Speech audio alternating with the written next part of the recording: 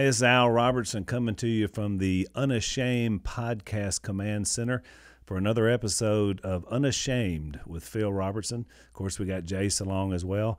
And I got to tell you, today's episode is really something. Jase has been doing a lot of preaching lately, so he's going to be center stage talking about cell phones, talking about a lot of personal, raw stories of things that have impacted him. Kind of linking back to that Tower of Babel thing that we talked about before. So you're in for a treat. Get ready. It's going to be exciting. Hold on to something. This is a good one. So, Dad, I know out of all the things that keep you up late at night, are you worried about your VPN? Never heard of it. You don't know about your VPN? VPN, no. Your virtual private network. Virtual private network. Yeah. What could it mean? Do I have that? Well, you may. If the guys at ExpressVPN warn us that we're being snooped on. When every time you go online, someone is trying to hack in and get all your privacy and all your information. It's a constant. You know, which makes sense. You hear about it all the time. So what these guys have come up with is they call it ExpressVPN. And so basically you go through these guys and they firewall and block. You know, everything's about building the firewall to block out people trying to hack and get your information. That's what happens in the virtual computer world. In your day, this would be nosy neighbors, peeping Toms. Yep. Well, we'll have one big flaw. I don't care if they have my information. It's not that much. It was when they tracked me down there and they finally find out where I am. I'm down there on the river and they pull up and they're like, I don't know. I don't know whether he's worth tracking or not. So basically you're saying you have your own private network, but it's just, it's right here on the hill. Right here out in the open. I don't care who's doing the tracking. But if somebody pulled up in your yard without you knowing it, which would be difficult, and then you looked up and somebody was staring through a window at you that you didn't know. That's as close to death as he can get. Well, that's what this is. That's what this is. So in the virtual world, they're trying to bump you off. Well, they're trying to get all your steals. They're trying to steal from you. So it'd be just like somebody looking in your window saying, "I'm gonna get old Phil shotguns, and look over there. I'm gonna get his dog, and I'm gonna get this, that, and the other." So that in the virtual world, that's what they do. They come in, they get your stuff, they hack it, they use it for their own benefit. So in your world, it'd be looking in your window, I guess. So ExpressVPN, here's how it works. So pay attention, Dad. It runs in the background of your computer or your phone. Then you use the internet just like you normally would. You download the app, click to connect, and you're protected. What if you don't have a cell phone nor a computer like I don't? I've never used them. You're one of the 12 people in America that this doesn't affect. So I would be harder to track than most people. Most people, yeah, right, exactly. I would say impossible. But exactly right. Well, there you go. So ExpressVPN is the fastest you'll find. It costs less than $7 a month. Comes with a 30-day money-back guarantee. New cutting-edge technology. It's going to stop the hackers. So we're behind it. Even Dad, even though he doesn't know about it, he's in our network. So here's your call to action. Protect your online activity today, and you can find out how you can get 3 months free if you go to expressvpn.com/Phil, which is always funny to me that there's always a /Phil who has no idea what we're talking about. But Jase and I totally get it because, we go online, we have social media. So that's expressvpn.com/Phil. Find out how you can get 3 months free and check these guys out. Keep people out of your virtual windows trying to get your stuff. I am unashamed. What about you? So, Jase, you've been on one of these. Been on the speaking tour. You've been on one of my runs. This is how many times have you spoken in the last? I did the math 13 times at some organized group in the last 14 days. So yesterday they asked me to speak at our home church, which I've been there, I guess, since I was a teenager. And they asked me about a month ago. It's the first time I've ever preached there. Now I've taught classes and. I was surprised when you told me that. Yeah, I was shocked. I think it, Because it was a long time before I preached. I mean, I was working there for years. So I guess they didn't want to turn the Robertsons. They loose only want this particular crowd of the same name. They only, it seems to be, they want us in small doses, boys. Like medicine. Yeah, the small doses. You know what? It's like a good worm. You know what's crazy is I can't blame them. I can't either. I only have one speech. I basically introduced Jesus. The kicker is we do what we do free of charge. Well, that's right. You know? Yeah, yes. I always say that when I do You these. usually can have a little more latitude to speak freely if you're not being paid to do so. Well, that's I like that. What are you going to do, fire you? And look, I'm the guy who was paid for 22 years, and now not. And I agree 100%. It's far more enjoyable, even on my side. So yesterday, to do it without. It gave me comfort that at our You couldn't get fired for I what can't you get fired. and so people, and look, most people that don't know me, like the visitors, they look up. Can you imagine what was going through their head yesterday? And they're like, "This is the preacher." Because I looked about. Some of them probably thought they're going to fire that old boy. Yeah, there's no suit. I have my hat on. You're like, he's got a hat on in church. I mean, I have to have it because my hair, I couldn't be able to read without it. I'm having a bad hair. You could do one of those Jep samurai buns. You could have gone that route. I just can't. There's something about that makes me squeamish. Oh, But me since too. you got rave reviews from your mother, I was across town preaching. Yep. I that did one there. remind the audience that you were on the other side of town preaching. I said, so we're doing something right. We've ended up being proclaiming with audiences. I said, how we got there, only God knows. I said, but Jase is over there right now doing the same thing I'm doing here. Well, it was funny yesterday. So I'm sitting on the front row, I'm looking over my notes. I got my walk-up song in my ears, which was funny because I had it hooked up to my cell phone, and I decided that I was going to talk about Jesus and cell phones. That was the idea I had, because I have 3 kids. One of them's a teenager, and everywhere I go, I hear all these conversations about young people and cell phones. Yep. But I can't drive 100 yards down the street without seeing an older person, usually, who's like a cell phone zombie. They're staring at their phone at a red light, and everybody's blowing the horn, and they look up, and that's why they don't even look like they realize they're in civilization on a highway that's dangerous, and they've stopped traffic because they're, looking at Facebook. It's put them in another zone.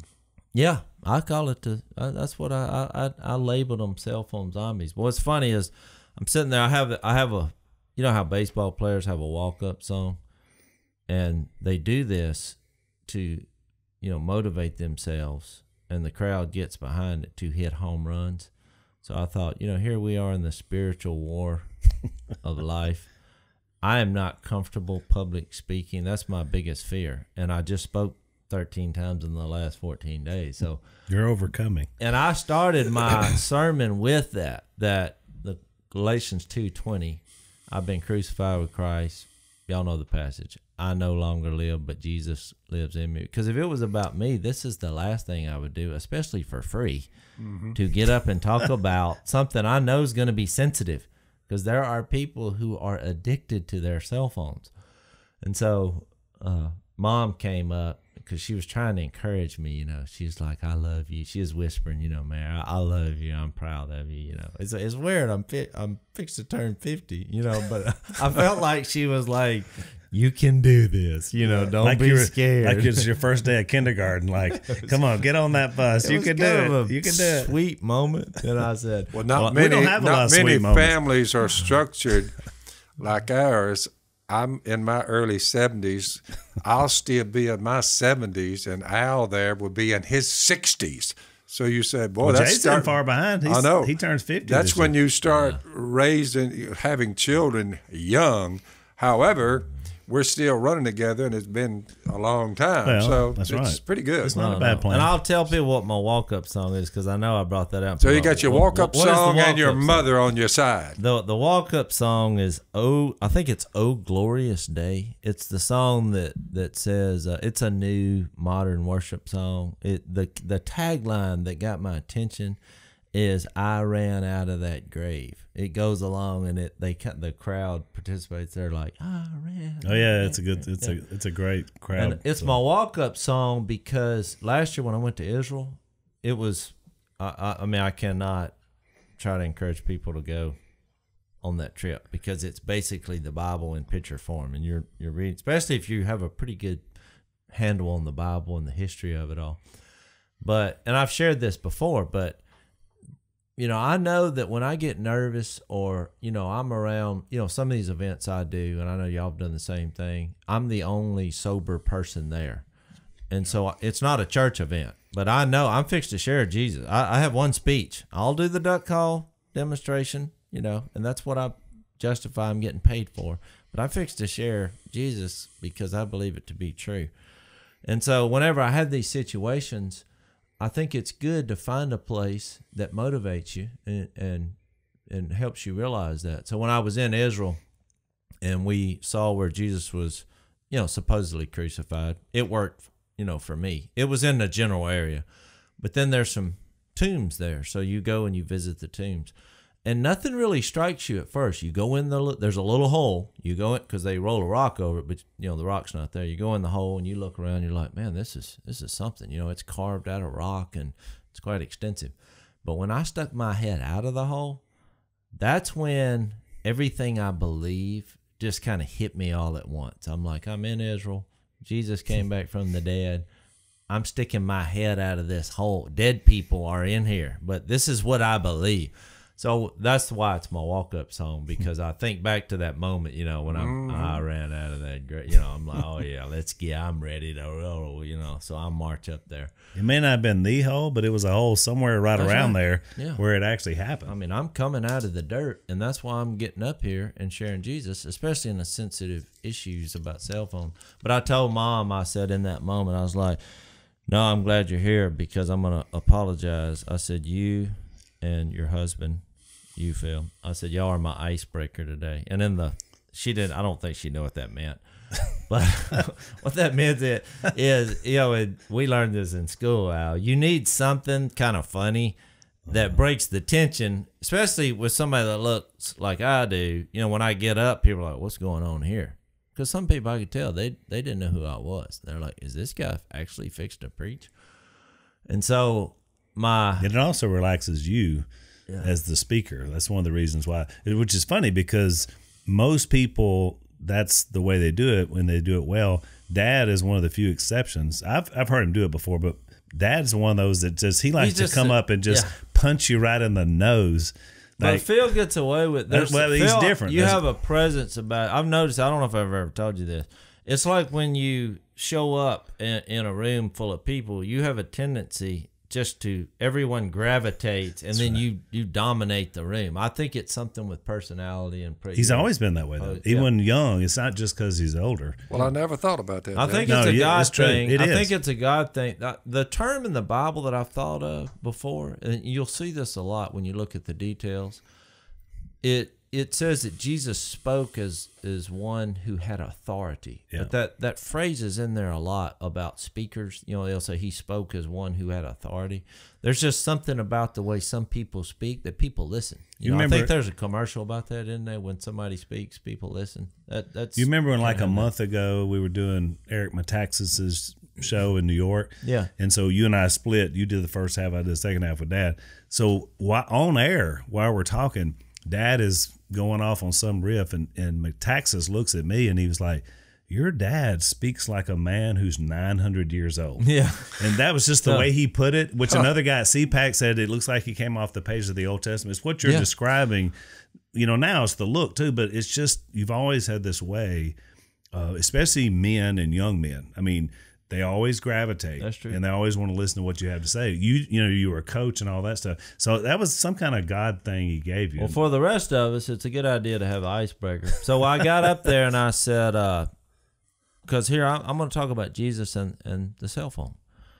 And so I said, I come from a family that has trouble communicating. And the reason I said that, which in the second service I was in, a lot of people laughed when you said that. They laughed when I said it. Because they thought it was like it was a joke because we're always, talking. And then I said, my dad does not own a cell phone, because a lot of times when I've tried to get a hold of you, the first thought that pops into my head is to get in my truck and drive 40 minutes.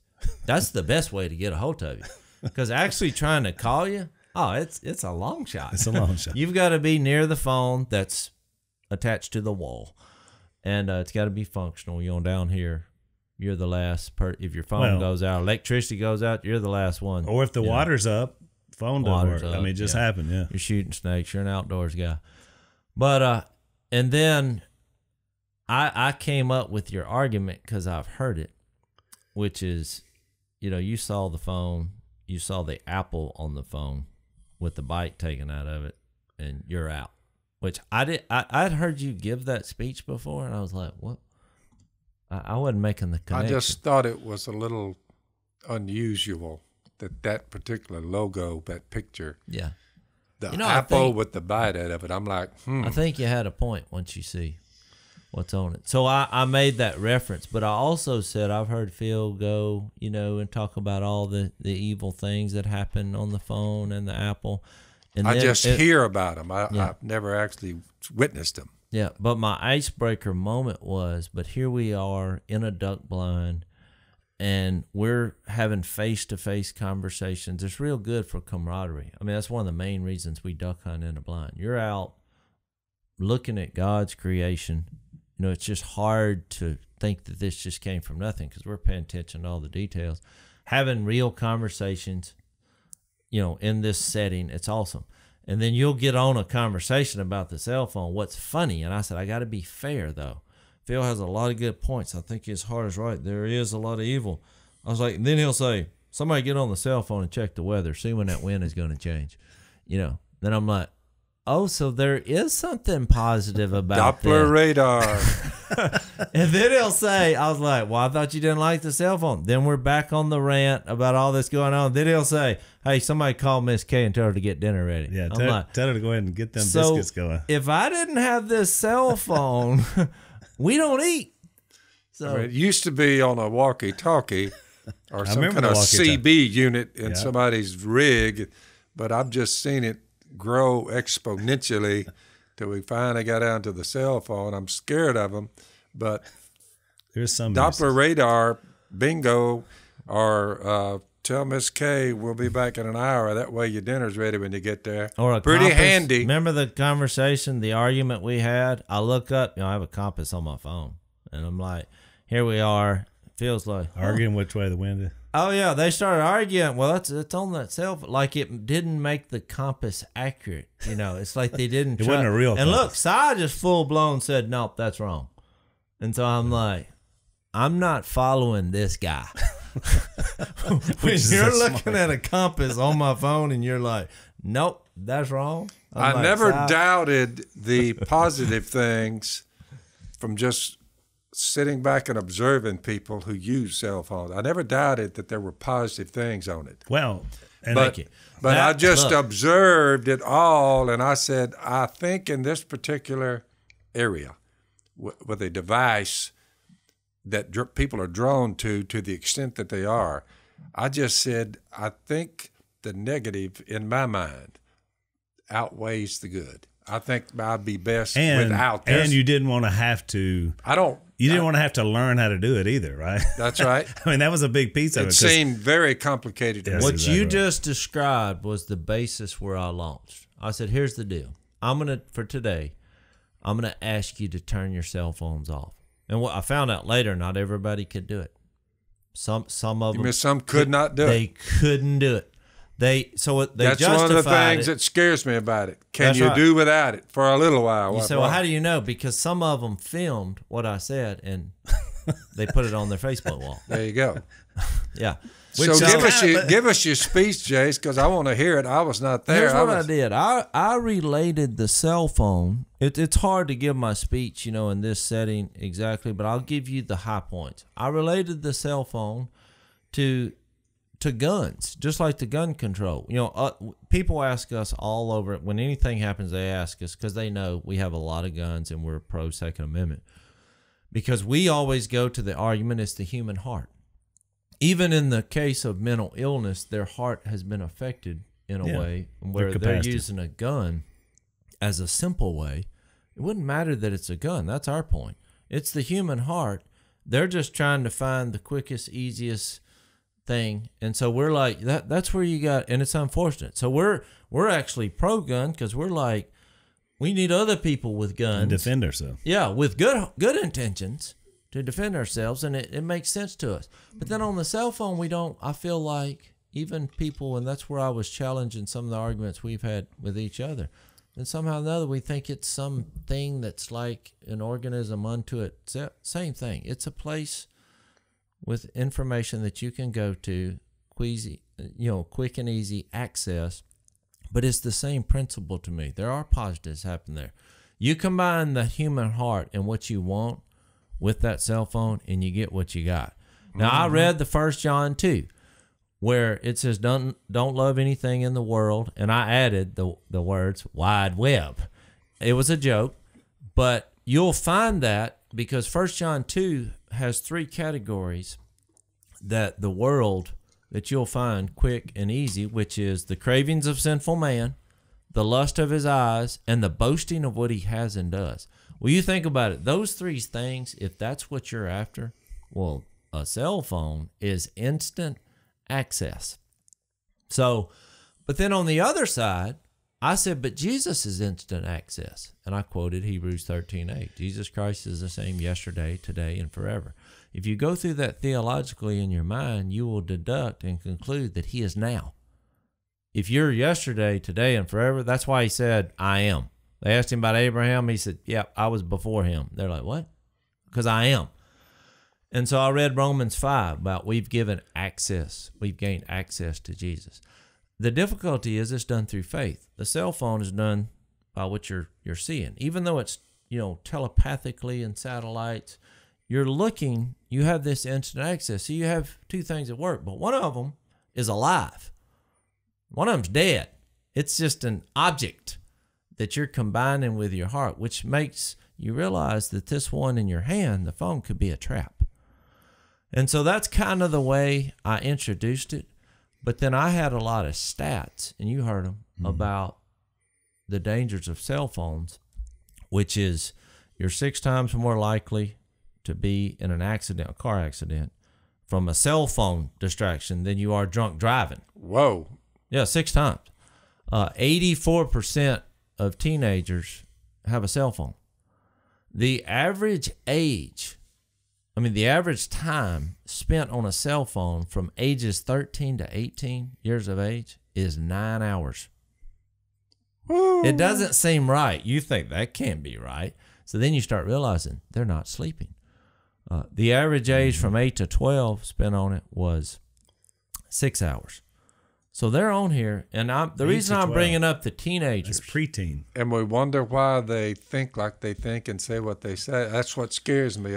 You're explaining why I started backing up. But now here's my point. Let me tell you something else before we get there. Because this is one of the unique things, the phone, that it's not, this isn't just an American problem. And it really is a worldwide problem. I'm in Africa in a country called the Gambia. 900,000 people in this small African country. You know how many cell phones were in the country? That I read? 1.2 million cell phones. There were 300,000 more phones than people. Because some people got 2 phones. And look, trust me, this is Africa. But so even now, people have business phones. Right. So I understand. So a guy like me, you got to remember, when I said to y'all, I was just looking at the world, trying to get the gospel preached to the world. I said, I know this sounds crazy, me having never owned a cell phone, but I think you guys need to figure out, I didn't have any idea what y'all would do. You and Zach, I said, my nephew and my son sitting right here, I said, y'all figure out how we can get the gospel preached on that little black box. Yeah. I was looking at it as a tool, like you said, for good, because I had heard there was a lot of mischief. I said, well, why don't, and I said, me of all people, I've never even clicked on to the Well, internet. the good news or a is, cell based phone. on that directive, we are now doing the Unashamed podcast, where millions of That's people true. are There's listening. a lot of people. That's my point. I That's right. realized that though people were watching me speak because we live stream. You know, when someone preaches, so I realized they're watching it. So how many hours you say for the young people? In other words, if they had a sliver of time where they hear stuff like we are now discussing, Well, right. that would be a good thing.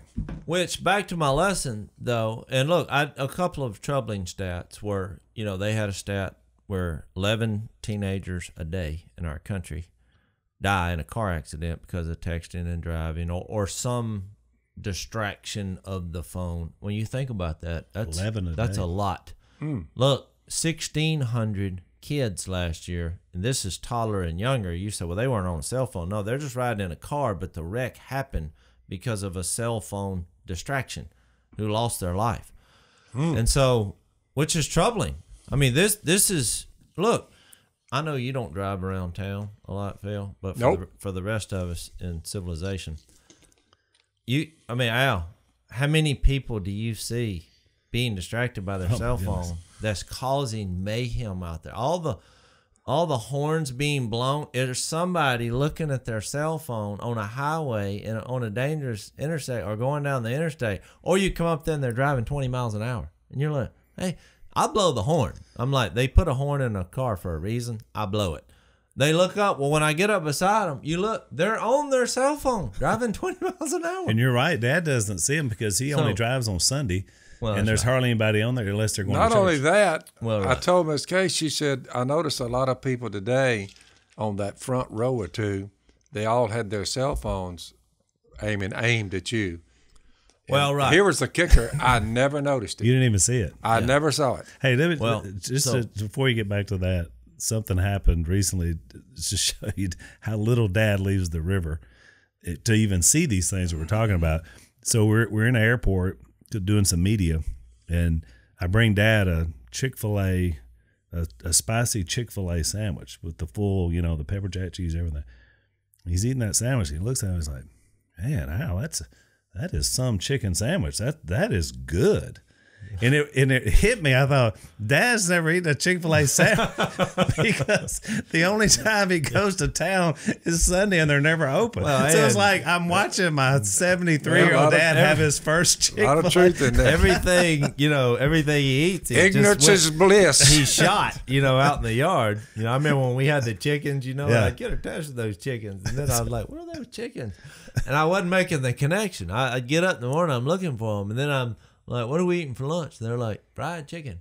And then it hit me. I'm like, oh, we're eating them chickens we had in the yard. It's But just- Dad hadn't forgot it because he was in the hospital a few months ago, and Dan said, "You want me to pick you up something to eat, Phil?" And he said, "Yeah, give me 2 of them Chick-fil-A sandwiches, the spicy ones. Now it's got to be spicy. It's got to have that spicy cheese." they're all good. Sorry, that's just a So I came at it from the angle because you think, what are you going to pick on the young people? No, because I've had situations with all 3 of my kids. Now 2 of them are no longer teenagers, but the first 2 I gave them the cell phone, checked it, and 24 hours later, and I'm like, okay, you're not ready for this. Well, with my daughter, because now there's more sophisticated apps. I'm not familiar with everything. I had never heard of Snapchat, and I don't know anything about it. You're right. And but I I went never there. heard Well, those let me 2 give words you- put together. Let me give you What do you call it? Snapchat. Let me give Never you heard of it. Let me give you a tutorial on Snapchat. All right. It first was for people who wanted to cheat on their husbands and wives. Oh yeah, it's a private place because you got to think about it. And that And was I'm the thinking behind it? Well, then kids took it over. The teenagers, it had a way bigger following with teenagers because you think about it, it was sold as a place for teenagers to go that's private, that you can hide from your parents. Oh, my goodness. Now, Because supposedly, like once you send something, it deletes quickly. yeah, Is you that can what's- delete everything immediately and it's gone. But look, there are ways to get deleted right. material, and I learned about that. But anyway, here's the only point I made on that. And there's parents that you can find ways to see what your kid is doing on the cell phone. But here's what I told the parents, and here are the issues. I wasn't picking on young people so much as The older generation, and I divided everybody in the sermon into two categories. The young were under 40 and the old were over 40. I was like, that's going to be our two categories for today, which, it offended probably the, everybody around 40. The bubble. Yeah, people on the bubble. But and my logic was, Jesus was here 33 years and I'm giving you 7 bonus years. I was like, in my mind, there was a reason he was only here 33 years. Once you get over about 40, it's almost impossible to teach you anything. Just think about it. You tend to get set in your ways. Is that what you're saying? So you look at the people and the energy in churches. You're like, where is this happening? People are coming to Jesus. They're more open-minded usually when they're under 40 years old because they're just usually under 30, right? And I went to Luke 15, and here was where my whole sermon and theology came from. Jesus came when there was no technology other than, papyrus paper and some ink from black soot. Word of mouth, 90%. Word of mouth. And I'm like, you think that happened on accident or God designed it? God knew when in society, because he knew we had a problem after the garden, which, by the way, the evil one in the garden where sin started, you think, what did the evil one do? He created a setting that seemed like God was not around. So looking at Snapchat and these places, kids think, and adults who are having private messages about having, an affair or whatever, it seems like there's a setting where God's a million miles around. We have a secret society. We have a secret setting, and it's actually in this bizarro virtual reality world where you can actually be better than you are, because you can type and project an image of who you are. That's what kind of is disgusting about, social media in general. Yeah. It's actually not you. It's a projection of how you want people to view you. You're not going to put the worst picture of yourself as your profile. Oh, you're going to go spend, these women are going to go spend some money, and they're going to make that project, this is me. Because you meet these people in real life and you only see a picture, because I've had that happen, and I'm like, good grief, what happened? But you realize that's kind of the way it goes. So I go to Luke 15, and here's Jesus in this world where you think about, what did Jesus do? He went around face to face. He put his arms around people. He hung out with the sketchy. Even though he never sinned, he had a reputation, Matthew 11, I mentioned that in my sermon, Al heard it. He had a reputation for being a glutton and a drunkard. Why? Because he was dealing with shady people and sketchy. In their environment. And he goes to Luke 15 and he tells why. Because people accused him, the religious people, who he argued with the whole time and had problems with. Mm-hmm. And I'm saying this older generation, they accuse him, why are you eating with tax collectors and sinners? Well, he tells these 3 beautiful, beautiful parables about something being lost, and he's after them. And he's sharing that the reason he came to earth is he's the image of the invisible God. He's the bridge to God. God is after, in his grace, love, and mercy, each individual human being on the earth. I mean, to me, I've said this many times. If somebody said you could only have one chapter in the Bible, what would you go with? I'd say Luke 15. Because it's basically God in his grace pursuing human beings. That's right. Even the shady, even the sketchy. So I zeroed in on the third story, which was the story about the 2 sons. And so I linked that with the 40 and under crowd. Here's a guy, and this is what I've found from having teenagers struggle with the cell phone and meeting with people. Our younger crowd, the reason they're so hooked on their cell phone is they don't want to miss out on what the world has to offer. This is it's all the information, and it's a connection with people, even though it hurts you socially, because you're projecting this, you're typing, you're not actually with people, but you want that connection and you don't want to miss out. Well, that's why the guy left the family and went off and with the party and then the friends. It's the same deal. He just didn't have a cell phone to make it quicker. He actually just took off down the road and found it. And what happened? Here's the father, representative of God, waiting on the road when he came to his senses. That son keyed in on those three things: the cravings of sinful man from 1 John 2, the lust of his eyes, and the boasting of what he has and does. But it was a bad idea. But then the older brother represents the Pharisees, the religious world, they're tucked in their room, no relationship with the Father. They've missed out on the relationship with other people and helping, us as bridges through Jesus on bringing people back to the Father. They missed it. They're trying to some kind of self-performance rules and regulations. So he brings them up. So that was the generation that I attached to the 40 and above. Because I said, here's the problem. You're griping about the cell phone and your kid being addicted to it, but you're not having a meaningful conversation with your kid at your house because you're in your room, but the door's locked, staring at Facebook, seeing what somebody ate at Taco Bell. There's the problem. We don't have the relationship in the interaction. So sometimes even what you're saying, or what I got from the yesterday and today, is that even within a family structure, in a unit, you've got this division taking place, and the cell phone becomes the same.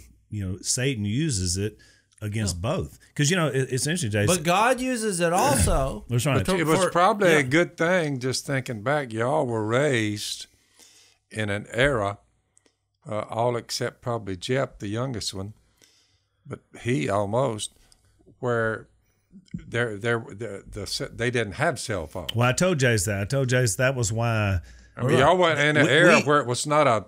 Well, that's why we can use it. I'm not addicted to mine at all, but could you still spend too much time on it? Sure. But back to your thing on the prodigals, because that's a really interesting point. I mean, I love the way you use it. You're exactly right in how it parallels the idea about the cell phone. But even just that story itself, and you said this yesterday, so it's not the prodigal son, it's prodigal sons. Yeah. Because actually Jesus was aiming it at the older. And so in mine and Lisa's new book, I tell a story in there because it's about forgiveness. I tell the story of Jep's wandering as the younger brother. Mm-hmm. But what's ironic is that I too was a prodigal, the oldest son in your family. Mm-hmm. I also, went off the rails for 4 years. What's ironic is when Jep came back, now Jase and I are, I'm heavily involved with the church. Jase is as well. Willie's working with the college age, which Jep is now reaching that age. And so when we had this intervention for Jep, his line was to us is, what took y'all so long? Oh, that's right. And it really affected me, and I talk about that in my new book. He was thrilled with the intervention. Yeah. Well, right, and then I realized that I was the younger brother and the older brother in the story. I was both. I've had the older brother temptations because I've never been drunk. I've never smoked dope. I've had sex with one woman, my wife, on our wedding night for the first time. But the temptation in that is then to think that I'm better. I'm self-righteous, or to look down. Look, I got mistake. I make mistakes in the moment, like we all do. Evil thoughts and bad thoughts. But there's a temptation to all of a sudden think you're better than somebody because you don't have as much baggage. And that's who Jesus. He was zeroing in on that older brother. That's right. You should have been involved. You should have helped. You should have thrown a party. Remember you said I didn't. There's nobody ever thrown a party for me. You kill the fattened calf. You couldn't kill the fattened calf for this lost one, but you wouldn't even do a goat for me. Why are you running to this sinful brother? But I've had it all together all these years. Yeah, I've got an idea. We didn't throw a party for you because you're selfish and nobody likes you. You're mean and judgmental. Yeah. Otherwise, you would have had a party. We'd have killed the fattened goat. So there, you got to get it. That's why I started off with I no longer live, but Christ lives in me. It's not about me. We're all flawed, but God uses us through His grace to rescue people. So let me get to what I was trying to project, because it's two things. It's this combination of, yes, there's a problem. It's not the phone. It's young, ill-equipped young people who it's dangerous to get into something that's that accessible. So the older generation, yes, we need to step up and say, have a conversation about it. What do you check them, help them. Teach them about that Jesus was face-to-face conversations. That's what we need. But look, you know what I was amazed at when I did all the research for this? Even the world, non-Christians, they don't recommend anybody being on a cell phone more than 2 hours a day. Because they said, you know what? When you see, they did the research. When you see kids get on there more than 2 hours a day, you see depression, you see suicides, you see cyberbullying, you see all this stuff that comes out. They're unhappy. And it's because they're trying to be fulfilled. They're trying to connect. And they're trying not to miss out on something that in Snapchat, it's all evil and bad. You know what? I was amazed, and I told my daughter that when I took her phone away, as a punishment, because I want to teach her about real life. We want to have real conversation. We want to develop some Jesus skills, putting your arms around people, talking. And that's what I called that. But I decided to fast from my cell phone also. That's why I hadn't been on social media in 3 months. I was wondering why you weren't retweeting my tweets. Now I know. Yeah, I have. Now there's a few things that my wife said, this is really good. Will you let me post this on your page? I'm like, fine. And people think that we have people do that for us. No, it's either me or my wife. But since the two became one, I consider that me. So talking to your daughter, you used yourself, and you told her that you were actually backing off of it. I backed off too, but look, here's my point, and I don't want our listeners to miss this. What I learned is, even though I wasn't on it much, I was being distracted from what's going on in my daughter's life. So when we both did it together, guess what? After her 2-week withdrawals was over, because it took her that long to just literally like an addiction. Like an addiction. It is an addiction. We started playing cards. We started playing board games. She started playing the piano. She slept all the time. She hadn't been sleeping, Yeah. But you know what? I was now had more time to notice her and to have talks, and it's positive. And I feel bad that I'm sharing our struggles in the world, but I told her, I was like, we live in the light as Christians. We make mistakes in the light. God uses that to point people to Jesus. But I want to say this, because I know we're about out of time. 2 things happened after I shared that. I introduced Jesus to people, and I wanted to start the conversation in our homes about cell phones. That's all I wanted to do. I didn't want to come over as some expert. I wanted to share, in a raw way what happened in my life. Well, after the first sermon, because we have 2 services. One's laid back, kind of traditional, and then the second one's a little bit more. So I had the old crowd and the young crowd. So in my 2 speeches, I kind of zeroed in on the older brother in the first one. I zeroed in on the younger brother in the second one. So it was actually a perfect setup. Well, after the first sermon, there's a family that I really love. They've been at our church for years. And the reason they're there for years is a young guy. When I was in the pre-40, I was 25, I shared Jesus with this guy. He comes to the Lord, Jimmy Lindsay, you know him. Well, his whole family eventually came to Jesus through that, which is awesome. Well, they had some visitors from Texas. What I didn't know is here they come on a Sunday morning randomly to our church. They see me getting up there and speaking. I didn't know that they had lost their daughter in a car wreck because she was texting and driving. Wow. And they just happened to be visiting. I just happened to be talking about that. So here we are in the parking lot. We're all crying once they, said that. And the mom did the talking, but she was like, we wish we would have heard something like this before that ever would have happened. It would have brought it to our attention. I mean, now there are a few years, past it. You never get over that, But it was kind of a group therapy session. And look, it was bad. I mean, it wasn't anything fulfilling about that, but it's life, and it's hard. It's we have to overcome these things. And the second story I wanted to share was the second service. We had a guy respond. At our church we have kind of the altar call like other people, and I shared Jesus, and I really didn't talk about the response months in the second service because I kind of went over. In the first service I did. I told the kind of funny story about the guy. He responded to Jesus, and he wanted to be baptized, and we baptized him. I see him later. I'm like, man, you hadn't called me or anything. And he's like, man, I took a hammer out to my cell phone. Now, I never brought up the cell phone, but I thought he concluded that if he's going to live a Christian life, he's going to have to destroy that phone, which made me think the new Apple phone's coming out and it costs $1,500, which is what I spent on my first truck. So look, I had an 18-year-old kid that came to Christ, so he went back home to Kansas. He said, I got to get lined out. So he took his cell phone, threw it up, and took a shotgun. Because I guess he wanted to, do a little trick shooting and blasted it. You mean without any urging from you? No, he just did it on his own. He told me, same thing. I couldn't get a hold of him. He called me on his mom's phone. He said, which is weird because I compared the phone to the gun. It's not the phone, but young, immature people new in Christ, they just think, well, I need to get rid of that. Yeah. It's when you kind of step back and look at it, you don't realize it's your heart and it's how you're using it. But it's really hard to use it in a proper way because it's just so easy.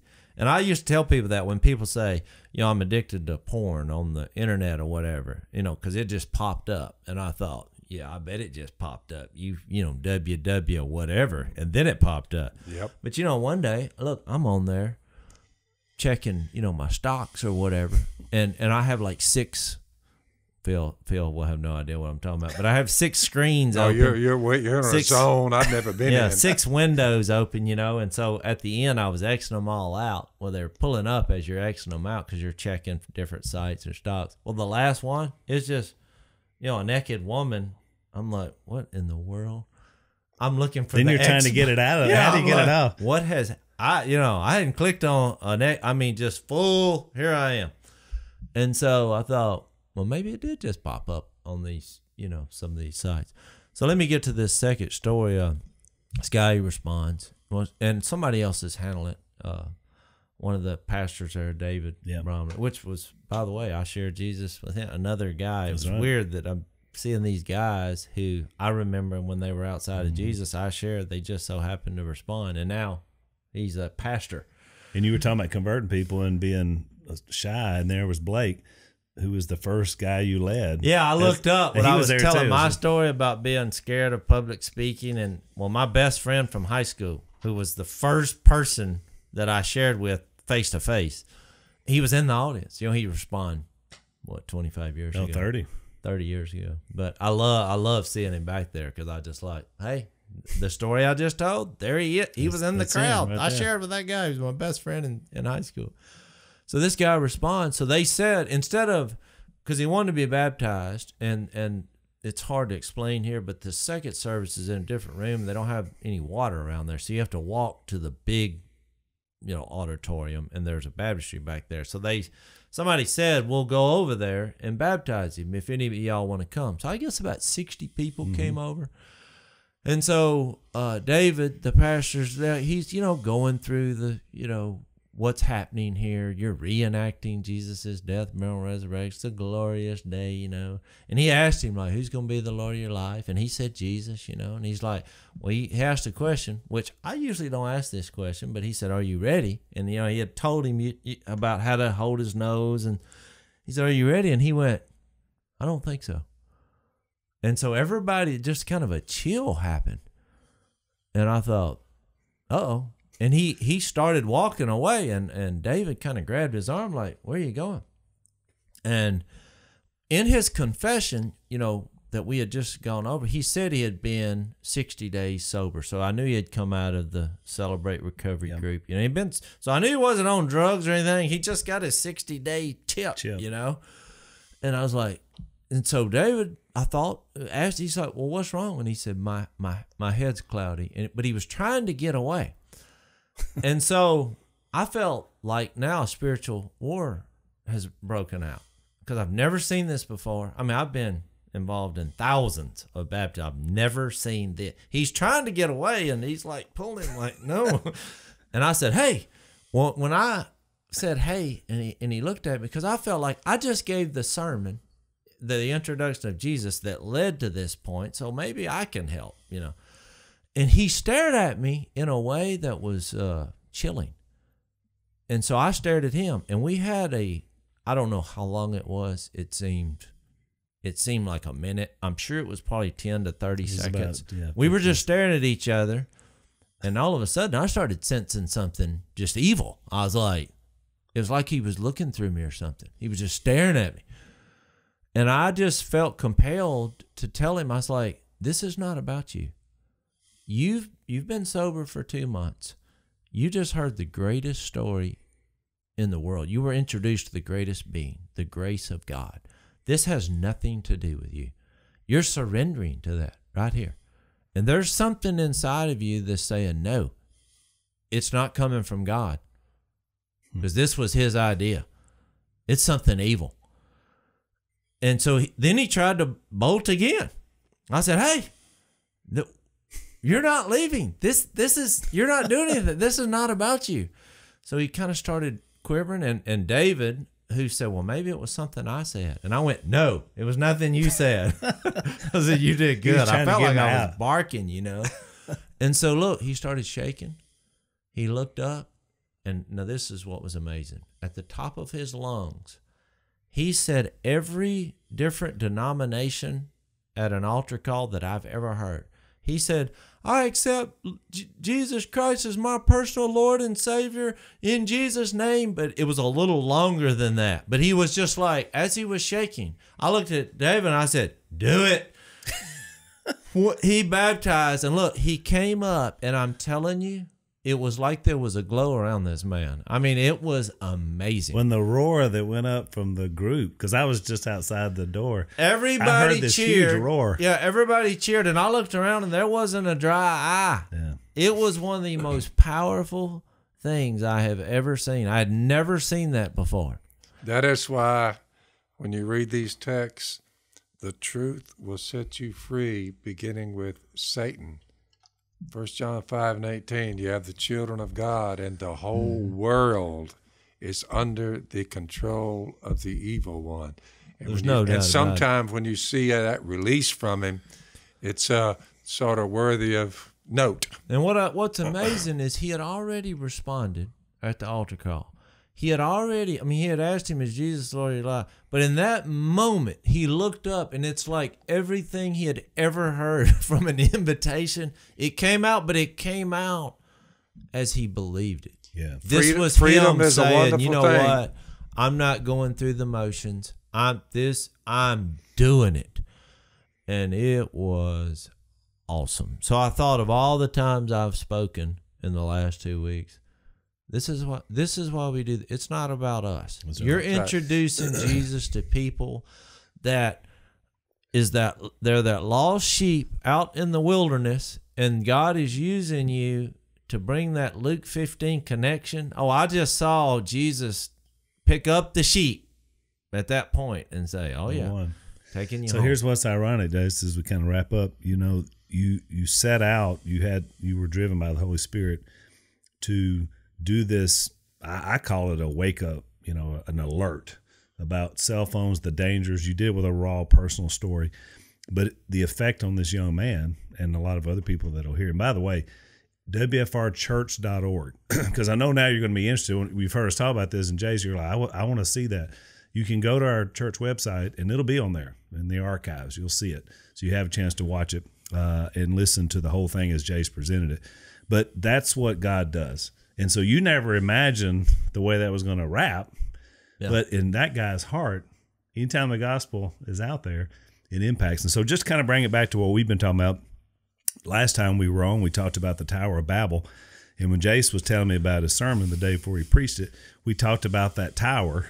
Yeah, and that idea of that kind of that global, And I'll say that, I mentioned that yesterday. The problem with the Tower of Babel was that they were going to make a name for themselves. That's right. Instead of God. And I called it yesterday. I said, we have something else that the world has come together on. It's the cell tower of Babel. Which is what I told you should have named the sermon. Very true, Jase. Which is true. So that kind of takes us back to where we are in terms of our study. But when I heard Jase's sermon, I was like, we got to talk about this on the podcast because it was so fresh. So thanks for sharing it again, Jase, and us being able to weigh in.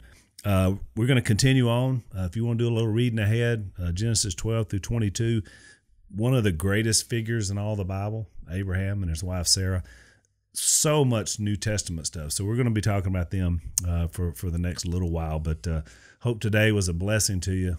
Check it out, wfrchurch.org. You'll see Jase's picture probably, or the sermon. I don't even know do you know what they titled it? It had no title.